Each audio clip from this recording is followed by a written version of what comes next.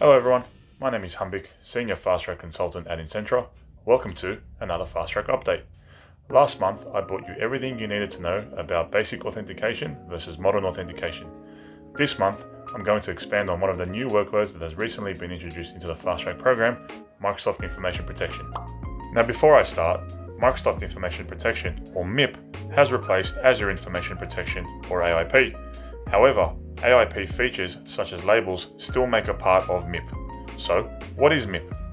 Microsoft Information Protection is a framework of tools available to organizations to further help enhance the security and compliance footprint by introducing features such as basic and advanced email encryption and sensitivity and retention labels, just to name a few. Depending on what license SKU you own will depend on what features you can enable across the MIP framework. Implementing MIP helps organizations discover, classify, and protect sensitive information wherever it lives or travels. The features within MIP gives organizations access to various toolsets spread across three pillars: know your data, protect your data, and prevent data loss.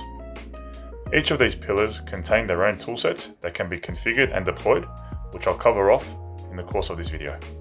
Knowing your data refers to understanding your data landscape and identifying important data across your hybrid environment. To understand your data landscape and identify important data, the following capabilities are available: sensitive information types, which help identify sensitive data using built-in functions; data classification, identify items that have a sensitivity label or a retention label; and trainable classifiers, which is currently in preview mode and helps classify data for you. Protecting your data can be achieved using a variety of features and toolsets available, depending on whether you own E3 or E5 licenses.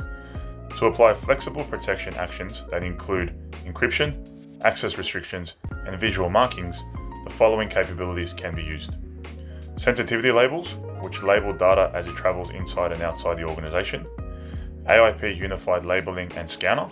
For Windows computers, it extends sensitivity labels for additional features and functionality; double key encryption, only you can ever decrypt protected content; Office 365 message encryption, which encrypts email messages and attachments; a rights management connector, protection only for existing on-premises deployments; and MCAS, or Microsoft Cloud App Security, discovers, labels, and protects sensitive information.